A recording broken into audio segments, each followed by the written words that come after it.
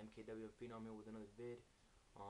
In case you didn't hear, Brandon Marshall's a Bear now. We traded him away for 2 third-round picks. You know, it was a shock, and I don't think we got fair value for him.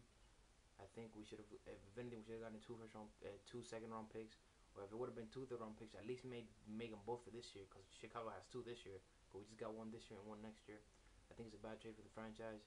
I don't think we did for Peyton Manning. I think this was something that was planned ahead of time, to be honest with you. I don't think he's a fit for the West Coast offense, but then again, you know, we're back to where we were 2 years ago with no identity in our receiving core, and that sucks. I really hope this team has this front office has something planned. So yeah, free agency's underway now.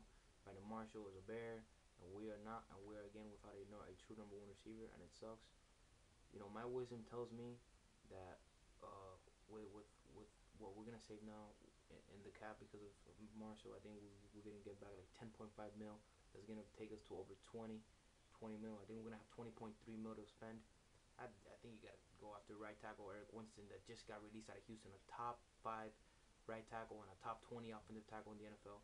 I think you gotta go after him. No, you have to.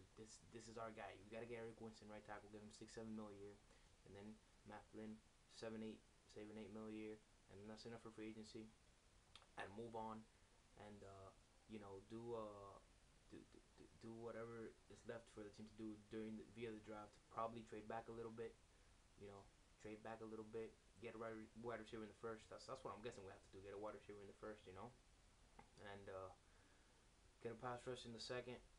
And you know, I'll take care of that in my next mock draft for the Dolphins. But definitely what we have to do is Eric Winston and Matt Flynn. We have to get one of those 2 guys. No, what do you mean? No, what am I saying? We have to get both Matt Flynn and Eric Winston. We have to get both of them. Those 2 guys are gonna be big for this team. Brandon Marshall's a Bear for only 2 third-round picks, which I think sucks. But then again, it is what it is. I don't think he would have been a great fit in the West Coast offense anyway. So whatever, you know, it sucks because, you know, I really had hopes that, you know, we'd bring in Peyton Manning with Brandon Marshall and Reggie Wayne and all that good stuff, but I guess it's too good to be true, huh? So yeah, Brandon Marshall. I think the trade sucks for the Dolphins. I think we could have gotten at least 1 second and 1 third, but whatever, it is what it is. You know, 2 thirds, 1 this year, 1 next year.